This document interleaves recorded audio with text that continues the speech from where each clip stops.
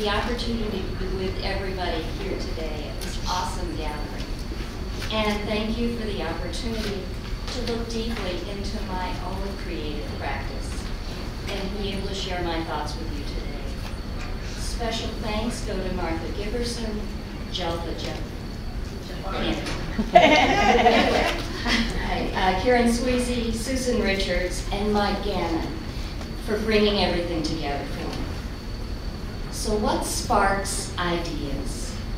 How does an artist's vision progress from an unsubstantial concept to an object that we can hold in our hands? Where do you get ideas? It's usually the first question that an artist is asked. And it may be obvious or it may be very elusive. I'm fascinated with creativity and imagination, whether it's in artwork, science, inventions, or children playing. So in preparation for this talk, I look back at my past lectures and other work that I've done, and I realized that fascination with the creative process has been a recurring theme in my exploration of both the library's resources and my own work. So if you've taken a behind-the-scenes tour with me, inspiration, you would have seen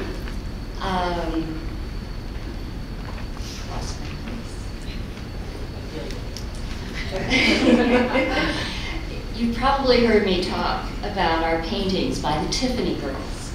They're one of my favorites. This one by Alice Gouvet is from 1900, that's the Dandelions, and the other is by Lillian Palme, about 1900. Louis Comfort Tiffany hired women to run his enameling department. They either created or invented his stained glass lamps, desk accessories, and other smaller items. When not producing product, these women were encouraged to paint wildflowers they saw in the fields or the forest, not as design drawings. We found no Tiffany products that used these images.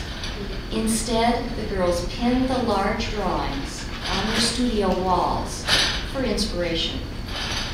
Both photographs and period correspondence confirms this.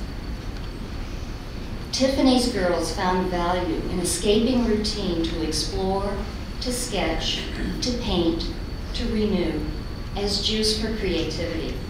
And I love this story. Fostering inspiration has value, but as you know, it's difficult to make time in our busy lives. Yet what is the cost to us if we don't make that time? Today I'll start my own journey with glass, my background, my teachers, the experiences that were a catalyst to my interest in glass, this fascinating material. I found that art inspires me and artists inspire me as well, and I'll share some of what I've learned from them. I'll show you how I moved from the first spark or idea to the finished piece, and how making is often problem solving, a process that requires thoughtful working through of every step. And I'll share some of the stories behind my sculpture and jewelry. So I've been intrigued with glass since childhood. My father was an engineer at Corning Glass Works, and I remember touring the factory with him in Kentucky, watching glowing gobs of glass shoot through a massive pressing machine. My great Aunt Tilly worked at the Elegant Student Shop in Corning, and she introduced me to the magic of sparkling Student, the Museum of Glass Galleries, the Hall of Science, and the Lampworkers creating fanciful animals. I collected a menagerie of tiny glass animals, and even my Barbie doll had optical glass tables. Even then.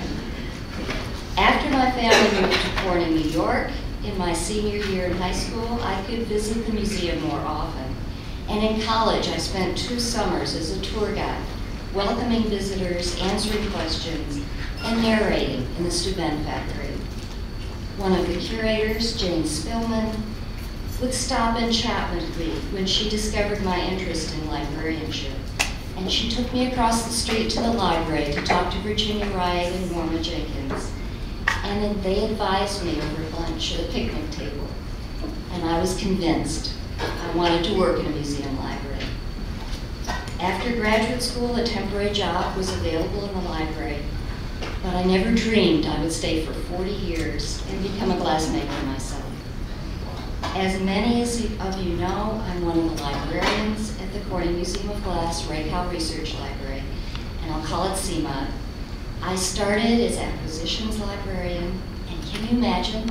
My job was to buy any book anywhere in the world about glass. Any kind of glass.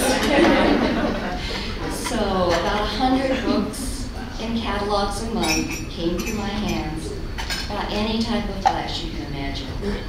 So it could be ancient mosaics, beads and buttons, inkwells, scientific glass, telescopes, mirrors, light bulbs. I was addicted. And when I wasn't processing books, I was answering people's questions about glass. And reference librarian continues to be my title today, where I delve deeply into those books to find answers to questions or to give clues to people so they can find their own answers. Sooner or later, the glass world comes to Corning, and we have the incredible opportunity to talk with researchers, students, and contemporary glass artists about their work. And I was lucky to work at the museum when it was small enough that I could be immersed in every aspect of glass. Today, the staff is about 300, and we're a little more siloed. Wow. But in 1978, 79, there were only 30 of us. We were in temporary quarters while the Gruner Burkitts building was being built. And we all had lunch together and chatted with the curators and everyone else about their research, new acquisitions, the museums they visited, and I learned a lot about glass. In the new building, the architect placed the library in the center with the museum galleries wrapped around us. Burkitts believed that without the historical information in the library, the glass was meaningless. But once the library materials were in place, we assisted the curators as they filled the gallery shelves. And normally librarians don't get a chance to handle the glass, but the registrar and the curators trained us, and I worked with Sidney Goldstein as he placed ancient glass in the cases and told me stories about each piece. He is an amazing teacher. And that's when I touched 2,000-year-old Roman glass, and the iridescence really did come off on my fingers, but not very much. I've spent a lot of time also during that time cleaning glass shelves with diapers, so it was work doing everything. But glass is tactile. You gain so much knowledge by touching. Visiting museums to see the best is great, but visit a gallery or an artist studio where the staff may put a piece into your hands. Feel the weight, the texture, the evidence of making. Absorb the piece through your senses. ISGB and the artists who participate give you that opportunity at the Bead Bazaar, so take advantage. 1979 was also my introduction to the studio glass movement. The museum's exhibit, New Glass, a Worldwide Survey, was a revelation. I knew about Steuben, one too many, formal, sparkling, and historical pieces, utilitarian tableware and vases. And as a tour guide in college, I remember 3 contemporary sculptures displayed on a ramp as you left the museum to enter the Hall of Science. It was Marvin Lepofsky's flocked piece that stood out. I didn't like it, but it teased me. Why the ugly colors? Why cover up the glass? Why? I later learned because it was Marvin, and in life as well as in art, he challenged you to reflect on his pieces. And back in 1979, our galleries were filled with challenging glass by early studio glassmakers from across the globe. The museum's exhibit introduced me to a new way of looking at glass, changing the expectation of what it could do, what it could look like, and what it could say. Glass was transformed from the beginning of the studio glass movement in 1962 to its blossoming in 1979. This unprecedented exhibit brought it all together, and the show traveled through Europe and Japan after Corning, introducing new glass and the studio movement to artists, critics, and collectors. I'll show you a few of my favorites. I had an attraction to lampworking even then, so I love the squiggles in Whittemore's robot piece, Frable's hammer, and the Anthem of Joy in Glass by Vera Liskova is still an inspiration to me.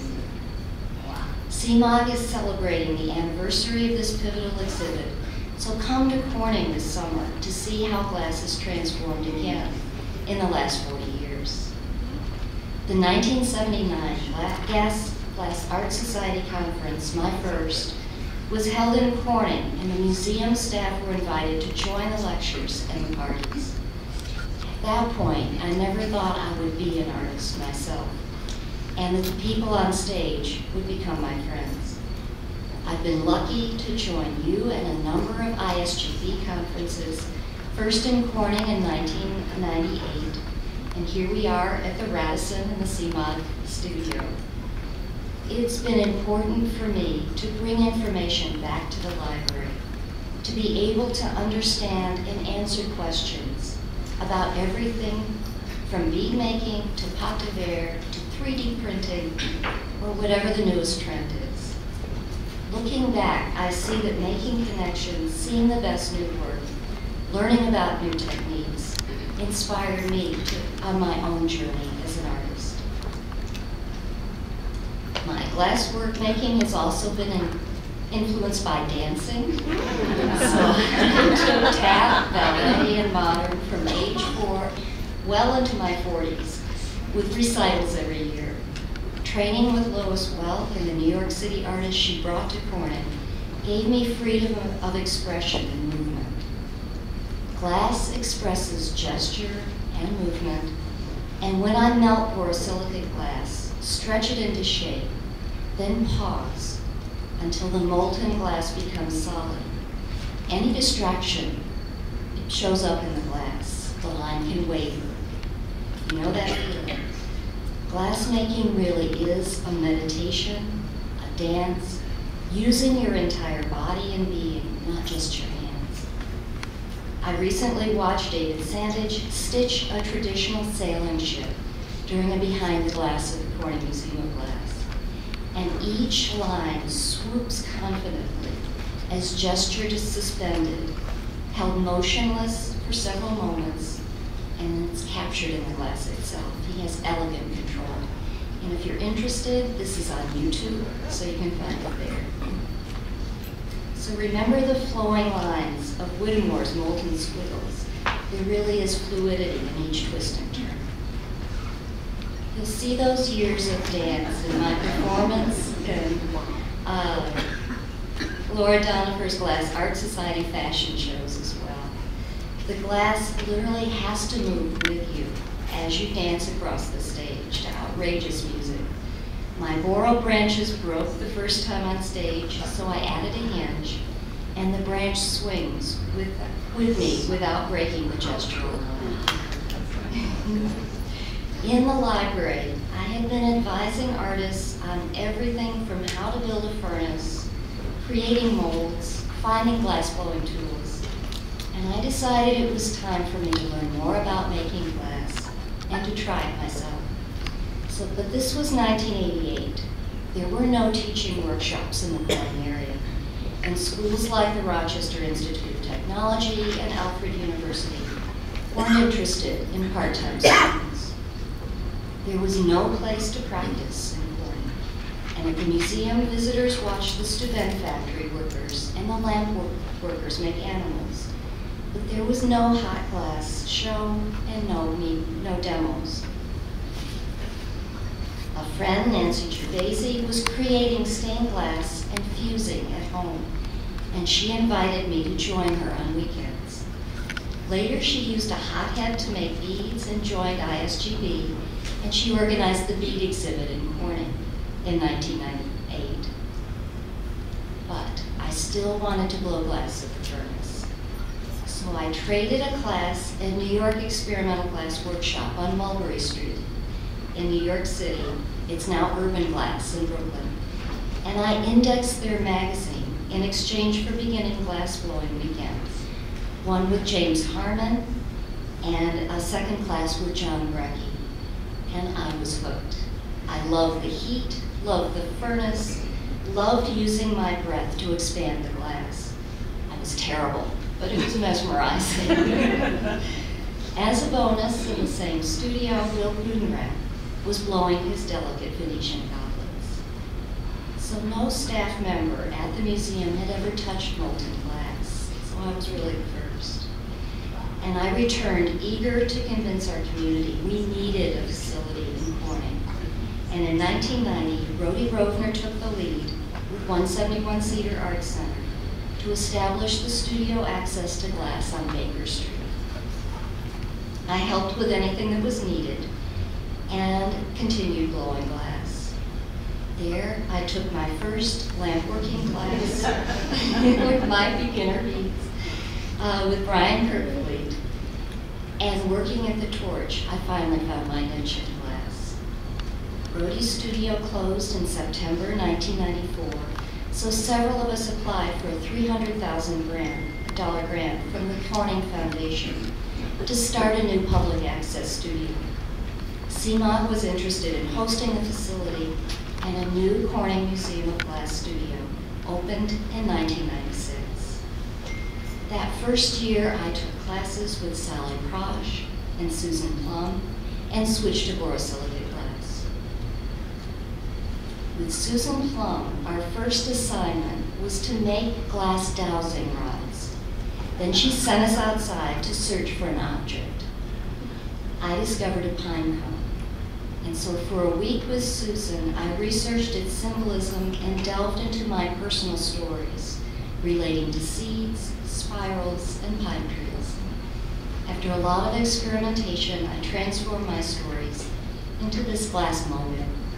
It's pretty rough, but the whorls of the pine cone become a spiral of dancing creativity. The seeds became abstract hands, and I still hang it over my workbench to invite imagination. This kind of research and exploration is still central to my practice. In that class, Susan experimented with making a small ball of borosilicate glass strands, leading to her sculpture, Woven Heaven, Tangled Earth, a 3-foot diameter sphere of woven 3mm wall rod.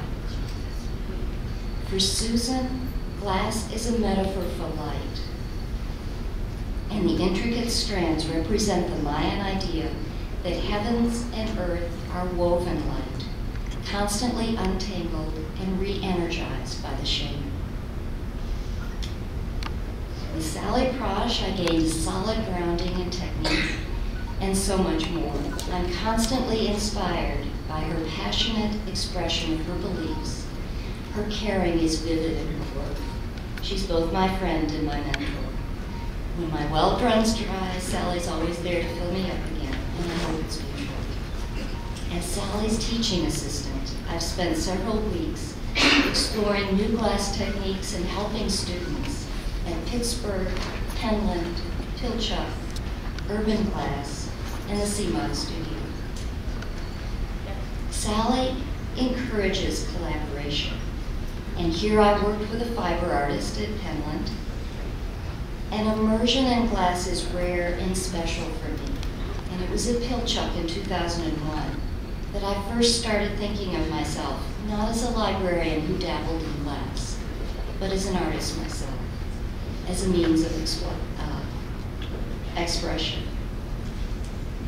With Sally, I've also attended American Scientific Glassblowing Society meetings, learning about another type of making. And friends are so important to a creative life. And it's okay to ask for advice from those you admire.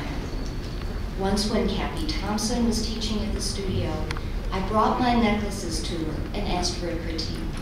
I'd known Cappy for a long time, so I was comfortable asking for a favor. But often, artists and teachers are willing to provide insight. Cappy suggested that I learn silver techniques to make my findings as unique as the glass. This piece still has the purchase caps, and you'll see later how that PMC added something. It did give me the push to try PMC, precious metal clay, something I've been wishing to do. If you're interested in adding metal clay to your beads, Martha Bigger is an amazing and gifted teacher. She and Ed are teaching at Glass Craft this weekend, so you have an opportunity to see her and meet her. Learning a new technique can prompt you to see the world a little differently. For me, once I began using metal clay, a medium that highlights textures, every walk around the neighborhood or hike at the nature center was transformed.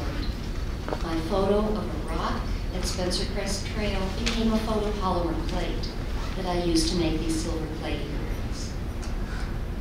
However, being mesmerized by details isn't new. I take photos of ripples in the sands, patterns on squash, ice on branches, frayed rope, fossils, but now I could turn those details into jewelry in a new way. This is terrain. It's not a photopolymer plate. I layered each slice of silver by hand. And this is pebbles. I remember a boyfriend in college, a football player, biochemist, who was fascinated by my view of the world. Once again, I was focused on details, picking up bits and pieces along the sidewalk. And he gave me glittering, sparkly mineral chunks because he thought of me when he saw me. So why did I pick up this hunk of decaying tree trunk when we were picnicking in the woods? And what prompted me to put it in an antique box and turn it into a waterfall sculpture? It drives my partner Brad nuts, but he's also pretty indulgent. Because eventually I'll use the rusty metal bolts, feathers, stones, or leaves I collect into artwork, or at least some of them. My mom collected quilts, and these remind me of her. Another with a nest and a silver feather. In fact, as I was writing this, Brad sent an article about the Museum of Everyday Life in Glover, Vermont. It chronicles and highlights the mundane, the utilitarian, insignificant objects of our existence and makes them remarkable. That's my kind of museum. I also get inspiration from others in a different way. When friends see something old, weird, or wonderful, and they think, oh, Beth could do something with that. I was gifted with an antique microscope box and some more bird's nests recently.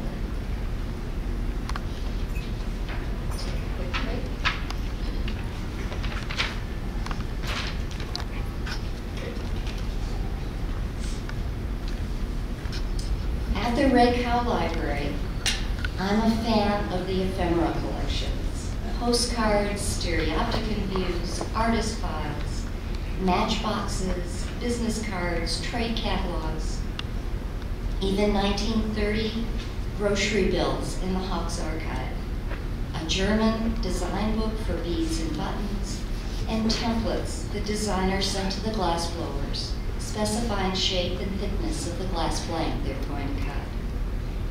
I suspect there are a lot of us in this audience who have collections that we use for inspiration, things that intrigue or fascinate us and help us look more closely at our world. The key is to take that next step, to move from curiosity to looking more closely, from looking to problem solving. How might this curiosity be a part of your work? There are lots of books written about taking those next steps, and I won't go into them here. I really don't have a pattern or procedure that works consistently for me, so I thought I would give a recent example of working through an idea. And this is my most recent piece. I was given an antique iron, and I wanted to find a way to use it in sculpture. The local Arts Council posted a call for artists with the topic suffrage, and the iron seemed to be a perfect symbol for traditional women's work. Hot, heavy, exhausting, thankless, never-ending, but prettified by the elegant design of this iron. I looked for images of women ironing or stories and poetry using ironing as a metaphor, but I didn't have much luck.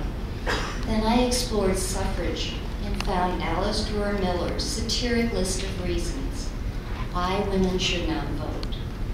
Our own 12 anti-suffrage reasons was published in Miller's 1915 column in the New York Tribune. And I started imagining those words hanging from a clothesline and did a quick sketch, not trying to make it pretty. And actually I did several sketches and different ideas that I want to get back to. I had no time to flame work little skirts and shirts, so I used scraps of colored glass in abstract shapes and figured out how to transfer the words to the glass. And yet I wanted to shatter those words, literally. I thought about broken glass shards surrounding the iron, but I wasn't satisfied. So I pulled out a bag of my mom's quilt scraps, tiny bits of calico, backed the glass with Mod Podge and fabric, and used a hammer to smash the glass, imbuing the sculpture with greater emotional impact. Step by step, incorporating each idea, solving each problem. It's not the original sketch, but it carries the concept further. I'm a proponent of sketching, quickly capturing an idea on paper, so I can come back and develop it, especially those ideas that bud during the early morning hours when I'm reading poetry or a good novel or looking at art books in the library. This drawing is from the Rakow Research Library. Because I don't have a torch at home, although I do have a small kiln, and I have little time to work with hot glass, I usually go to the studio, sketches in hand, with something specific I want to work on. I also need time to just play on the torch, but having a starting point seems to help me. It's like a writer facing a blank sheet of paper. An outline or the germ of an idea can be free. And I'm not creating artwork in my sketchbook. William Kirby Lockhart stated, "There is a difference between paintings and drawings that are intended to be placed on the wall as artwork and those that are design drawings. Designs are intended to communicate in a very specific way. While they can be beautiful and aesthetically pleasing, they're a middle step in the creation process, not the final result, not the creation itself." For me, the act of sketching becomes a working out of ideas, transcribing shape and decoration as well as experimenting with technical and structural challenges on paper first. Caitlin Hyde wrote an excellent article expanding the visual concept through drawing about using design drawings in the Flow magazine a few years ago, so contact me if you'd like to see it. Which brings me to another source of inspiration, other artists' design drawings. And I've done lectures about the ways glass designers and artists capture their ideas on paper. Many use design drawings to communicate their ideas, and their drawings allow a glimpse into the process of their making or becoming. Here are some favorite examples. This is Wiesner. You may know his cast work on the right. Take a look at the drawings from the 1960s. They're graphite rubbings, like you did as a school kid. But can't you feel the form, the texture, the weight of the finished object? A simple rubbing conveys the essence of the piece. And the one in the middle looks like it was popsicle sticks. Wouldn't that be fun to make? This is René Lalique. It's an early design in the Rakow Library. and it's a fully realized design. But once the piece was in process, there could be changes. Compare the pearls, for example. The sketch shows several extra pencil marks altering the shape, but the pearl in the finished piece is quite different. The Carter Steuben Archive is filled with evidence of what Frederick Carter called looking for possibilities. Carter's sketchbooks, which cover the period from 1880 to 1891, show his student work and assignments that record objects that he saw in museums. This is a later design for Pat de Verre that highlights his classical background. This design by Levinsky shows how the design would wrap around a bowl or vase. He generally created these designs for students to transfer and paint on glass. Was this an inspiration for my clothesline piece? Not deliberately, but I used this illustration in an article I wrote for Gas News, and I studied it closely last fall. So it's entirely possible that my mind was still referencing this compelling image. So ideas may come up weekly. Leopold and Rudolf Blaschke, father and son lampworkers, created glass models of sea creatures and botanicals. Theirs were working drawings, often spattered with coffee stains and burn marks. They've inspired a new generation of flame workers, including me. I created a piece for a Blaschke-themed exhibit directly from their drawings in the Rakow library. I'm also intrigued with artistic perception for a very personal reason. As I was researching perception for this talk, I found a line of study that proposes that artists see differently, sometimes by training and sometimes for physical reasons, including stereo blindness. It can be challenging to blow glass with poor eyesight, and I've struggled with the sight in my right eye since the 1980s. I've just had my 4th corneal transplant, and so thank you to anyone here who has signed up to be an organ donor. And I'm so grateful to the donor and the doctors who are restoring my sight. Constant changes in vision is disorienting, and it takes the mind a while to adjust. When my depth perception is off, it can be challenging to find the flame. And I made some really ugly beads at the Beads of Courage recording a few weeks ago. But people with limited depth perception may have an advantage as an artist. They must rely on other cues, such as shadows and occlusion, to navigate the world. So an artist with single-eye vision may be better able to exploit these observations, make drawings and artwork that convey greater depth. And I learned so much from listening to artists, or any creative person, talk about how they see the world and the things that inspire them. CMOG initiated a new residency last year. The David Whitehouse Research Residency for Artists is open to artists who want to utilize the museum's resources, including the permanent collection of glass and the holdings of the Rakow Research Library. It's not a making residency. There are no provisions to use the studio, but it gives artists the opportunity to deep dive into topics and further their knowledge or provide research for a project. And it's been really exciting for the librarians to see how our collections are used by artists and see the work through their eyes.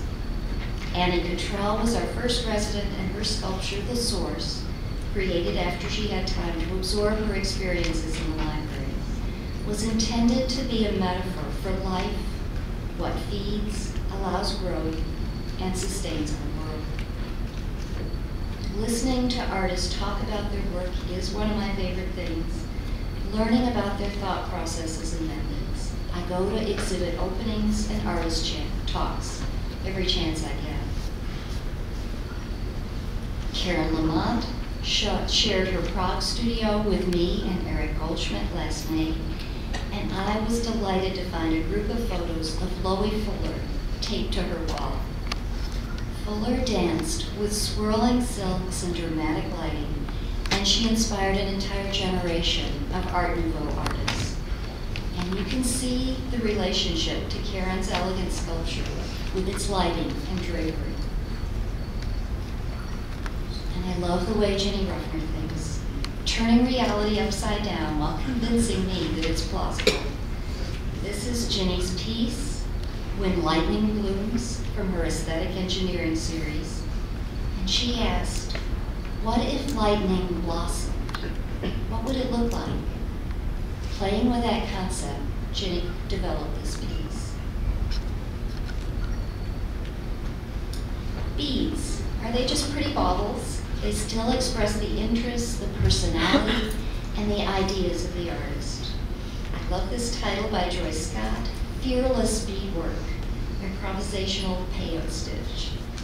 Tiny beads can make a difference, and Joyce uses her beadwork to make strong political statements. Like this one, 3 braces, oblivious, while Los Angeles burns. Liza Liu created this monumental sculpture, Continuous Mile, from 4.5 million seed beads in collaboration with South African bead workers. Can you imagine? The bead is no longer a decorative element. It creates the sculptural form. And so many people want to touch this at the museum galleries, they actually had her create a small piece that people can go up and feel. It's one of the popular pieces at the museum. So beads can tell a story. The story may be of your life, your worldview, your emotions, your love of nature and animals, experiences traveling, your attraction to color or pattern. But let your glass sing. I'm going to give you just a moment to think about, where do your ideas come from? What would you like to do to develop your own creativity?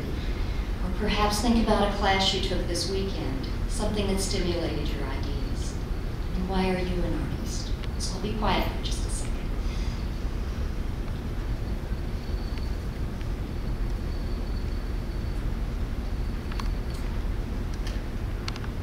So what else may stimulate ideas or spark my ideas? Medieval reliquaries, precious boxes of metal and jewels or glass, preserving sacred relics, preserving memories. My juice glass reliquary is filled with fragments of ancient glass, iridescent steuben, Pyrex test tubes, and more, to commemorate 18 American flint glass workers union members killed in a railroad accident in Ravenna, Ohio in 1891. The monument you see in the background of the box is St. Mary's Cemetery in Corning, New York. I love 17th and 18th century lampwork figures and scenes from Nevers, France, and Alexander Calder's swirling golden lines in chunky glass jewelry. I also make some glass moments. The political situation today, this is Hope, with reference to Emily Dickinson's poem, Hope is the Thing with Feathers. This is my first piece using engraving, the feathers engraved on a sandblasted mirror. And it's obvious that Joseph Cornell's collage or shadow boxes create a spark for me. They've been called poetry from ordinary objects. I've been applying to calls for artists, sending images of my jewelry, and would get the reply, I love your work, but I don't have a way to display it in my gallery. So more problem solving, I put my work in a frame or a box on the wall, and the pieces began to be accepted in exhibits. Other used boxes as well, such as painted shadow boxes by glass artists Shane Farrow and Fred Burkill. I am so lucky. I have easy access to historical objects, art magazines and books, plus manuscripts and rare books, going back to about 1150. It's well documented that libraries can be a rich source of inspiration for artists. So I have notebooks full of photocopies, antique jewelry, paintings, quotes, articles. I may be a bad librarian at home. They're not cataloged, they're not categorized, certainly not alphabetical. But I squirrel them away. And when I'm in a dry period, looking for inspiration, hopefully I'll remember what popped the first time I saw that image or idea. When I see the same theme recur in my sketchbooks or notebooks, I know it's time to explore it more fully. Like a recurring dream, there's some deeper pattern or meaning that I need to explore. I'm also a note taker, and in the upcoming lectures that I'll attend with you, I'll be writing and sketching. I'm a kinesthetic and visual, so if I see the words or if I sketch the slides, I'm more apt to remember what was important about the presentation. It's sometimes useful to revisit, there is 1150, the map of Clavicula. And this is one of my favorite shapes. So, quote, "It can even be argued that you have an obligation to explore all possible variations, given that a single artistic question can yield many right answers." So this is one I've explored over and over through the years. I like the way that it kind of nestles around the collarbone.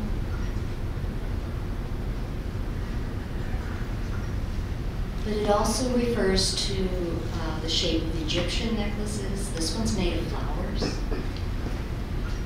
And most recently, I played with straight lines and round edges, with and without metal cladding. Life events prompt ideas. I moved to a new house a few years ago, leaving an apartment I'd loved for 18 years. And out my studio window, I watched a couple robins build a nest, wait patiently with the eggs, and finally feed their young. At the same time, I worked through the technical details of how to make this piece. And I realized that I had a lot of mixed emotions about the concept of home that were quietly expressed here, and gradually made an unfamiliar place my own home. Even with all these sources of personal inspiration, it's easy for me to become anxious about making it work. So I'll keep making the same familiar thing over and over, or let work and home demands distract me from making anything at all. Self-doubts and fears are anti-inspirational for me.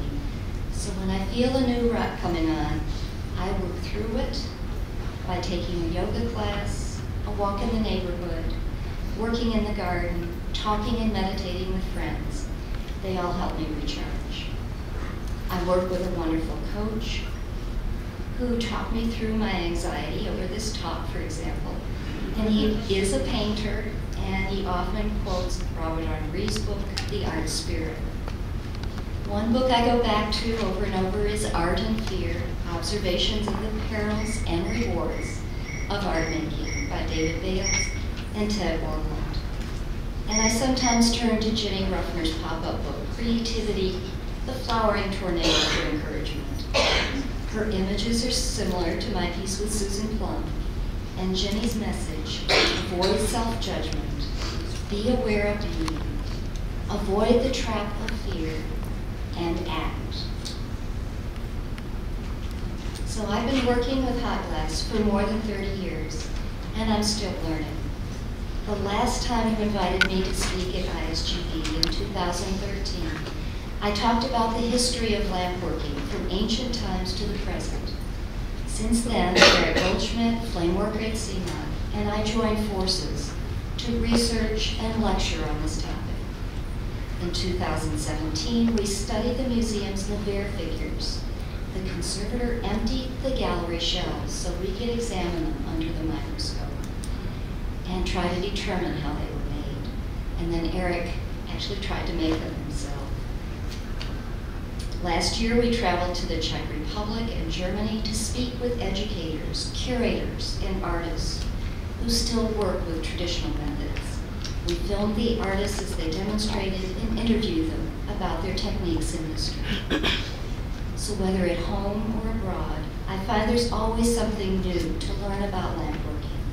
And if you keep learning, you keep finding new sources of inspiration. So here's where some of my inspirations have led me. I explore line and gesture as wearable sculpture. I'm intrigued by sinuous Art Nouveau lines, tree branches silhouetted against the sky, icicles, and diagrams of old master paintings, where you can gesture can carry your eye through the painting. My work conveys movement, flowing, organic, evoking the essence of natural forms. And I really enjoy the moment when glass is between being molten and frozen into shape, when it responds to my touch and the heat of the torch. I like contrasts. Glass is associated with delicacy, fragility, even danger, sharp edges, breaking or shattering, but also the sparkling interplay of light. And frivolous jewelry can be almost too pretty. To wear a piece on stage at the Glass Art Society fashion shows, it must be powerful or strong enough to make an impact and move with the model. So I've worn these dresses over the years. This one's in New Orleans. This one's inspired by Egyptian necklaces and Tiffany headdress. My Toledo dress, which is, I cut glass tubing to make abstract shapes. My dragon dress, inspired by a dress in the costume collection of the Metropolitan Museum of Art. Wow. And can you believe that I floated in a gondola down the canal in my Commedia dell'arte dress? That was so much fun last year. I work with metals. I work with metals first as a way to make sophisticated findings for my jewelry, then as an alternate means of exploration and expression.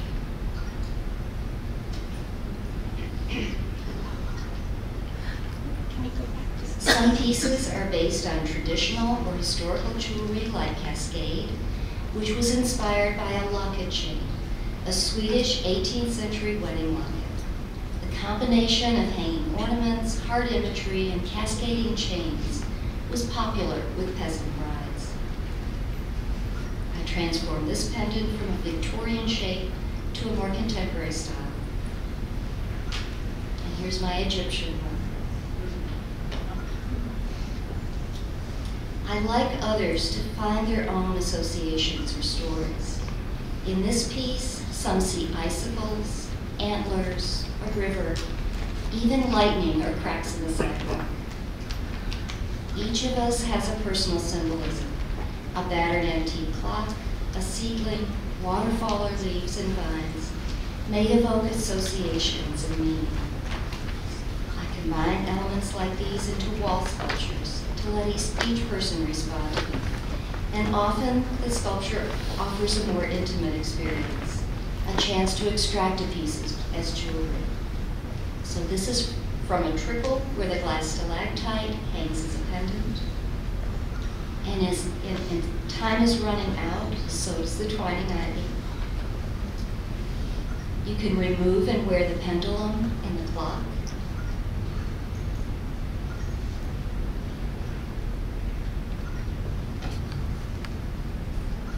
Nature and landscape.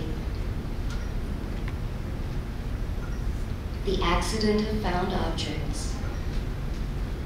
Time, balance, and the concept of home have become part of telling my story.